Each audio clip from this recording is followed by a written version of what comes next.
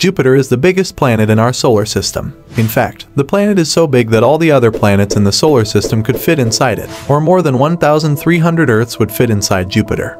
This is the size of Jupiter compared to the largest exoplanet in the universe. This is HD 100546b. The planet is a gas giant with a mass of 752 Jupiters and a radius of 300,000 miles, orbiting its own star every 250 years. The planet is located about 358 light-years from Earth in the constellation of Musca. The planet is so massive that if you wanted to fly once around the planet in a plane, it would take you 5 months.